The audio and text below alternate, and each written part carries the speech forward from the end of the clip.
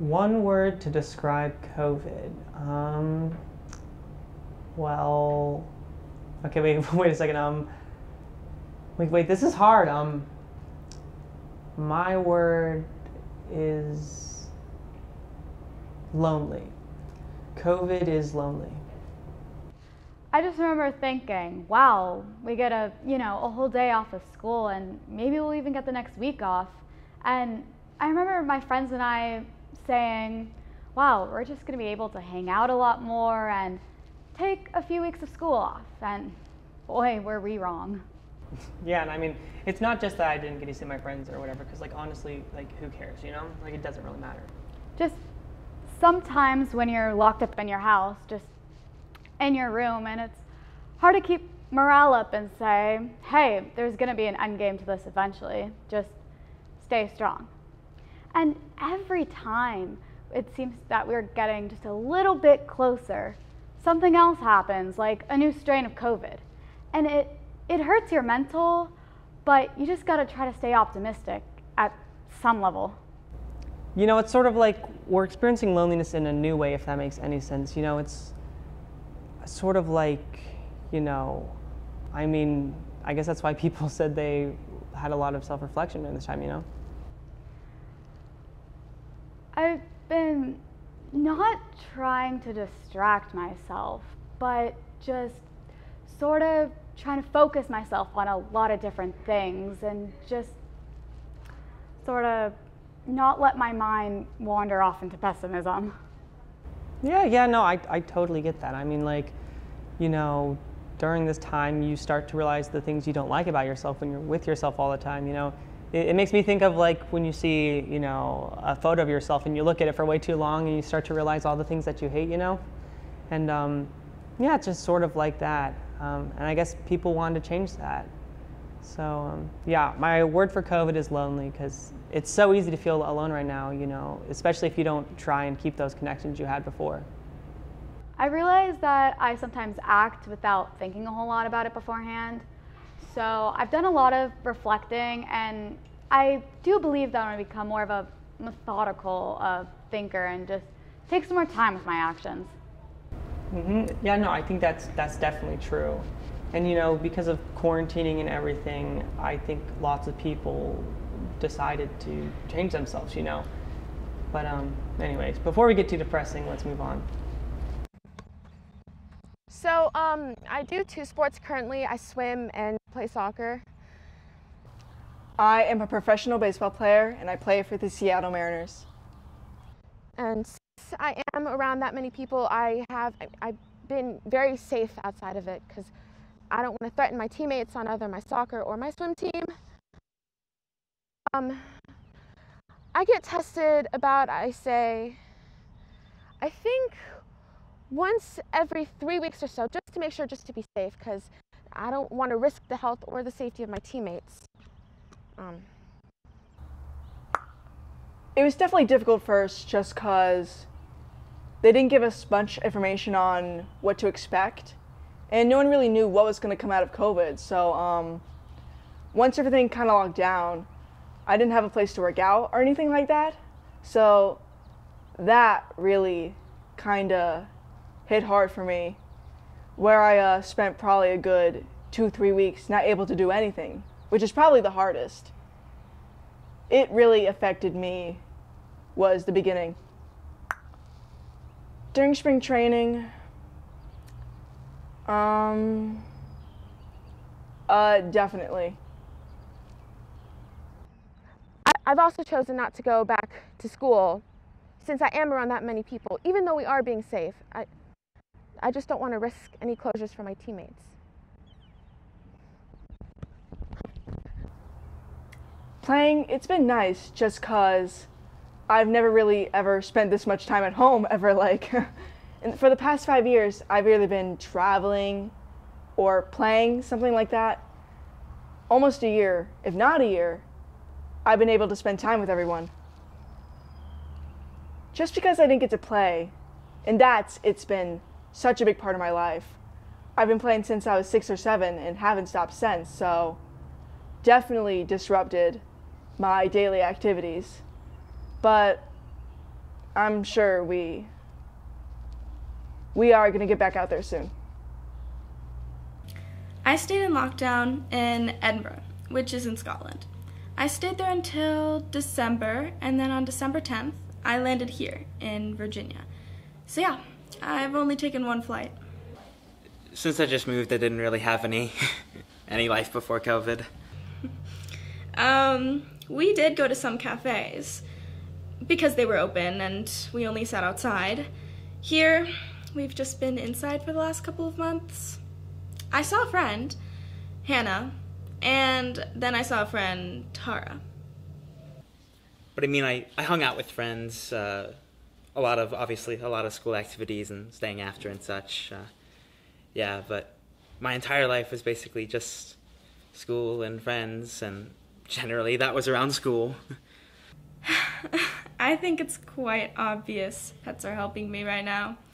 I was seriously considering getting a pet while I was in Edinburgh during the summer, because it was like 4 straight months of me being alone, and I was like, wow, I could really use a pet right now. But I held off until now, and I'm taking full advantage.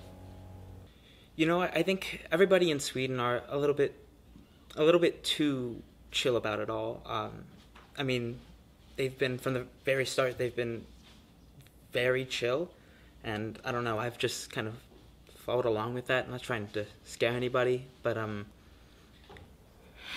other than just surviving, I actually stopped journaling because it was just a lot. I wanted to start knitting, didn't do that. I randomly started learning hobbies, which makes me sound like a grandma, but I randomly learned how to knit. I learned how to knit. I've never been able to knit beforehand.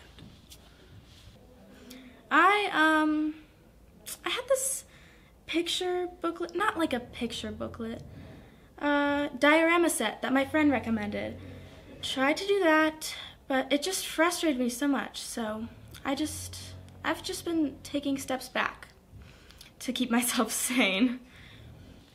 I've always loved to read, but I've never really had any time for it, just never. And with all my time, I've just been reading like crazy, and I've just been picking up random hobbies, again, making me sound like a grandma, but I learned how to cook. I never learned how to cook before, and now I can cook, and I feel like I'm becoming like a 1950s housewife.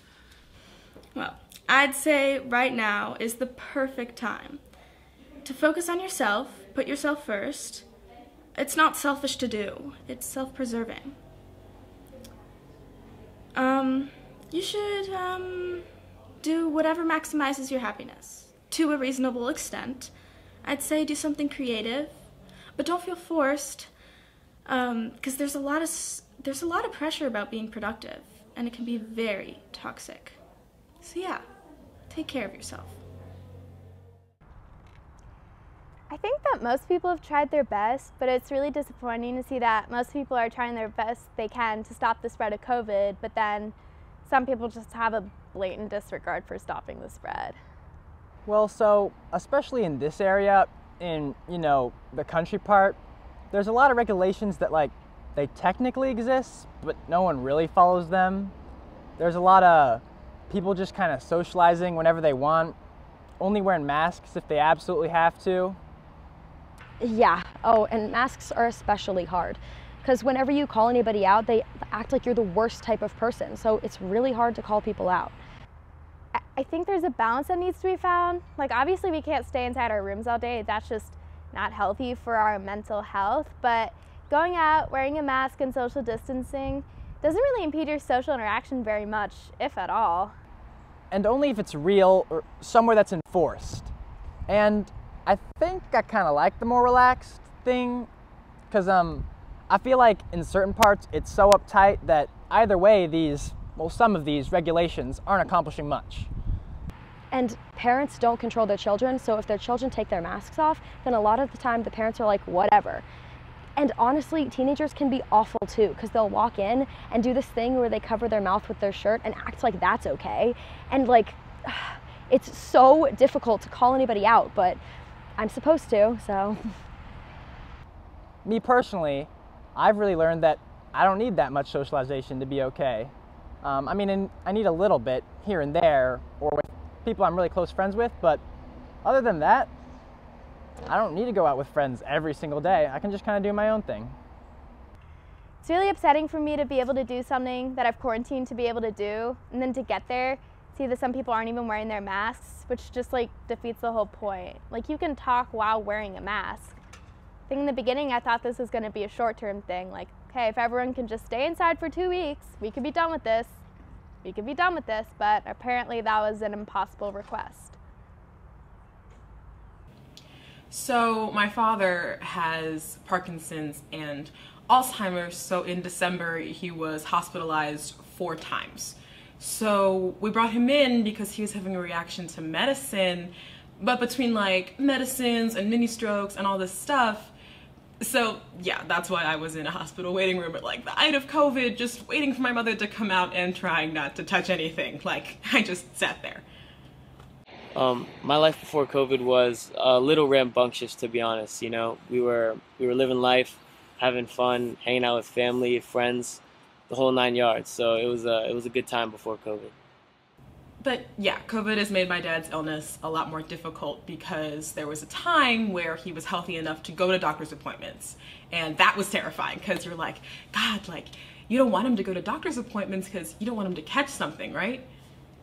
But it affected me in a bunch of ways. Like, my mom got it, she was sick and in the hospital. My sister got it, she was sick and in the hospital. So it gave us a different perspective on what we do and how to be careful from here on. But yeah, COVID's made my dad's illness a lot more challenging because when he goes to doctor's appointments, you can't go. And like, you see these these nurses and these doctors, and I mean, they're walking wounded, they're tired, they're exhausted, they're running on fumes. So I see it as a daughter whose father is sick, but I also see it as a human being looking at these nurses and doctors who have been going through this for over a year. And they have to listen to these people who are like, I don't want to wear a mask and you can make me do something I don't want to do. And like, these poor people, they're watching people die. I think the government was a great big stinky turd bowl and they were terrible schools and they didn't make a plan. So first of all, I'm the director of a preschool, and when COVID hit and we got all these new restrictions, we had to completely change our program. So, you know, I think Fairfax did not so terribly, actually, on the national scale. Our temple did fantastic, and boy, once they stepped up, we found a way to include all our children remotely. So right off the bat, we lost half of our student body just due to people being scared to send their kids to school. So we revamped the whole program to make sure that we could stay in person if the governor put us back into phase 1. So to me, it's important to be inclusive of all the kids because I really believe that the rich kids are always going to have the opportunities that they need to do the best with what they've got because they've got so much. Okay, but not everybody's a rich kid. The learning this year has been more than twice the speed of the learning last year, even though it's, non-stressful, every kid gets individualized attention, every kid is working at their own pace, and because of that, it's amazing. And yeah, I get 20 minutes with the kids, I spend like almost half of it with some of them just being social, giving them a person to talk to, reassuring them that it's okay, we're here together, you can talk to me about stuff, let's go. So we went from having 18 in a class to 9 in a classroom. I think the hardest thing we've had to deal with was wearing masks all day long, just getting used to that. And having to distance children they just gravitate towards each other. But I think we've been doing a pretty good job of keeping them distanced at their separate tables, and when they come together, they put their masks on to do an activity. So, yeah, it's been pretty difficult. I think the support our temple has provided has been really good for our kids and inclusive because we make sure we don't just give the rich kids stuff and we don't just give the poor kids stuff. And then just adapting with your colleagues. not being able to get so close together. It's hard, especially when you spend so much time together. Of course, we're always trying to maintain that 6 feet of distance. The other thing is with the parents normally come into the school to pick up and drop off their kids, but they can't do that anymore. Now they have to stay outside. So hopefully we'll be getting back to some normalcy for next year. We make sure we meet every kid where they are, learning-wise and emotional-wise. I think it's important to get kids back in school when it's safe, yes, but I think it's much more important to let them feel supported and like their academic performance isn't as important as their personhood. I think there's a lot we could have done for kids' mental health that we didn't do.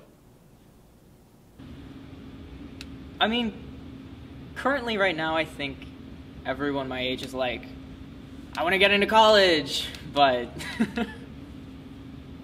yeah, I mean, obviously my biggest priority right now is like the next step of my life, because as much as theater is changing, I am also changing. So like I think, you know, coming out of quarantine and COVID, and not like fully out, like obviously it's still around, but kind of moving into this new phase where we can call it like moving out.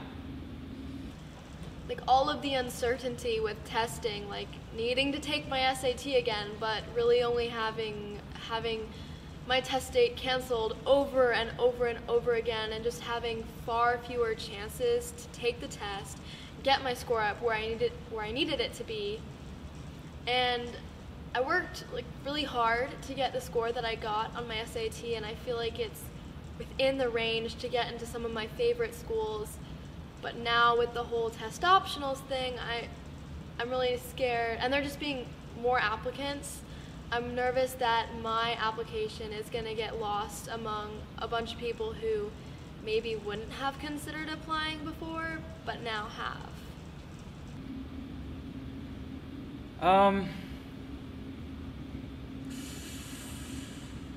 I think, you know, quarantine was such a good time, like self-reflection and kind of like individual acknowledgement of growth or the need for growth. So obviously I'm going to move into that, and I'm going to try to put myself out there, like into the industry. I'm becoming an adult, and this is the career I want, so I'm going to go to college, and, you know, I'll kind of try to explore some colleges. I had a bunch of extracurricular and volunteer opportunities that I was going to participate in this summer and this school year, but wasn't able to because of COVID. So now I'm really nervous that I'll be more likely to get rejected from some schools because my application isn't as strong as it could have been. I want to audition as much as I can because I feel like being in shows really helps with the personal growth thing. And like, I don't know, there's so many sides to this, but I think the main thing is I acknowledge that I'm becoming an adult, and this is where my career starts. But I know that I'll never finish growing as an artist, and I really want to push that. I was really anxious at first because I got deferred from my first choice school, and then I kind of started talking to everyone, and I realized they were going through like the exact same thing. Like most people got deferred from their first choice. So I realized it's not just me. It's not that my grades aren't good enough or my extracurriculars or my essays aren't good enough. It's just that schools are processing students and stuff in such a different way. And so now I'm a lot less anxious because I've done everything I can do and the rest is out of my hands.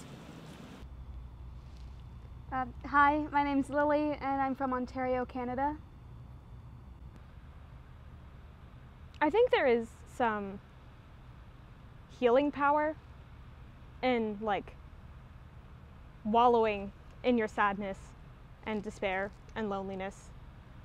I think I've found my outlet, Phoebe Bridgers' Stranger in the Alps.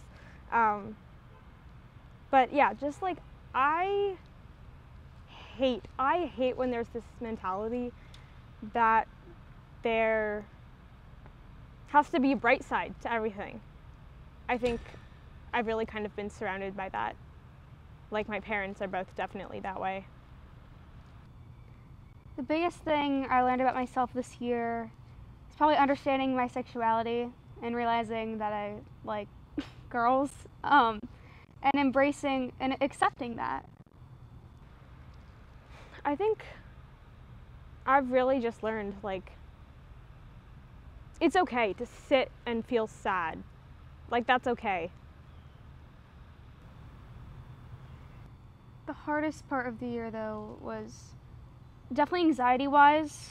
My mental health got a lot worse during COVID. Yeah, it's just like hard for everyone, I think. Like after the first round of quarantine, and lockdown, I found it so much harder to reach out and talk to people in real life. And I think that's definitely still affecting me now. It's just so much harder to reach out and interact and do normal everyday things.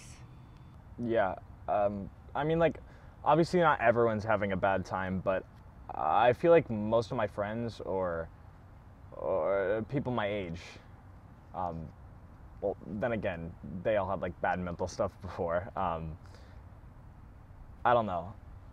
I at least feel like everyone I know isn't having a better time, at least. I took a lot of time for self-reflecting, and took a lot of time for self-care, and I realized that that's not something I really did before, and I realized that putting myself first is something that's really important. Yeah, in terms of me, I'm doing pretty shit. Okay, look, it's not like I had the best mental health before, but man, has it gotten worse. Yeah, literally everything is just so boring to me now. Like, boring and pointless. You don't have to dig your way out of it just because you want to dig your way out of it. Like, and that also goes along with that, you know, finding happiness in being by myself. Yeah, that word you were saying, monotonous, yeah. Shit sucks. I don't know. Yeah, I literally cannot find motivation for like anything anymore. Yeah, no, my friends aren't really keeping in touch. Yeah, same with family. Yeah, I don't really like my family, so it's fine, but yeah, no, my friends, nah. I only really talk to like 3 of them now. Yeah, I don't really want to get into all the like mental health stuff, but it's just annoying and it's way too much. Yeah, all right. I hear people throw around the term toxic positivity a lot. I think that's a good way of describing it. But yeah, like if you're sad, that's like, just sit in your sadness. Like it's kind of healing. Yeah, let yourself cry. Let yourself like be angsty. Watch a sad movie. Listen to some sad music. But reach out for help if you need it. I did, because there's nothing wrong with that. And there are people that can help you.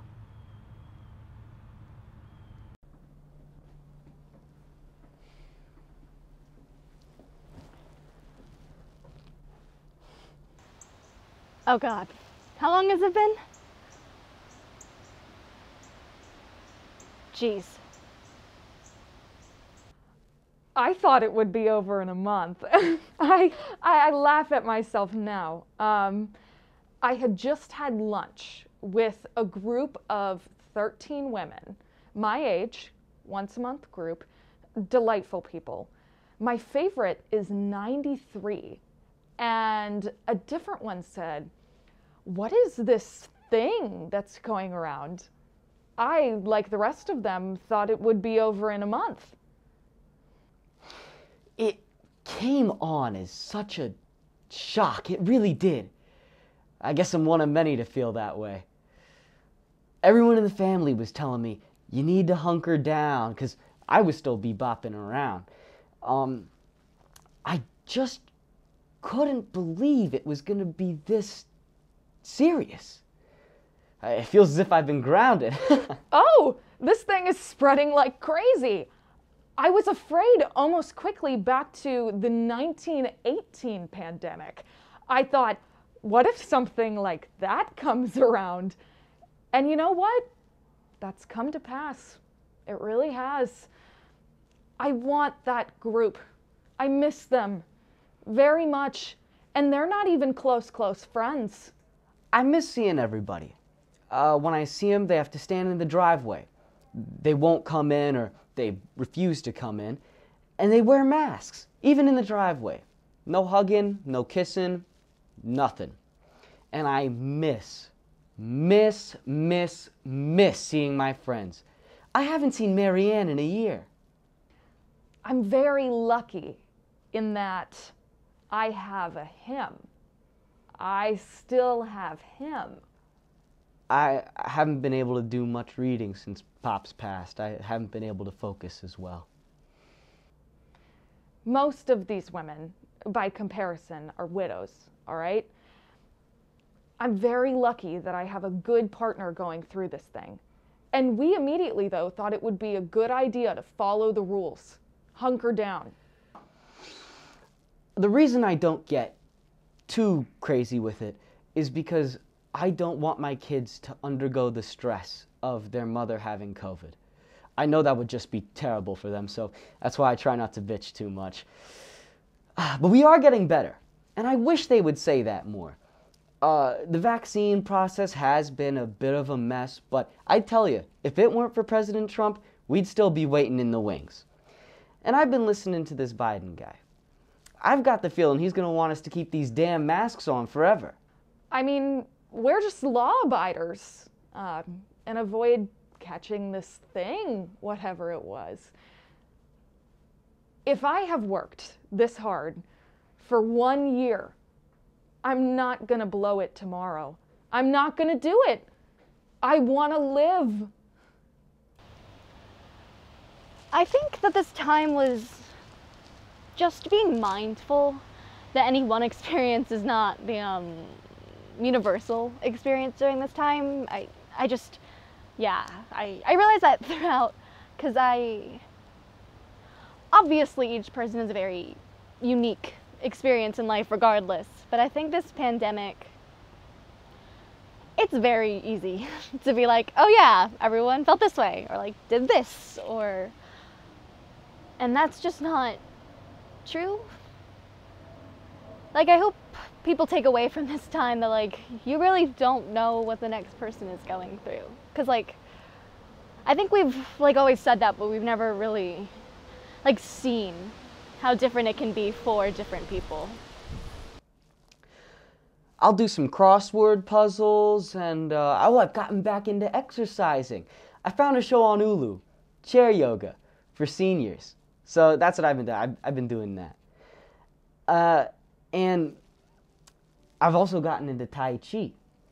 But I still really miss seeing the family. When this is all said and done, we're going to meet up and have a big feast. And yeah, I guess very cliche thing, But empathy obviously is always, you know, a good takeaway. But I think especially when so many people are suffering and just dealing with different things in different ways. So I hope we take away from this time that, like, we're all going through something. And everyone deserves some sort of compassion or empathy.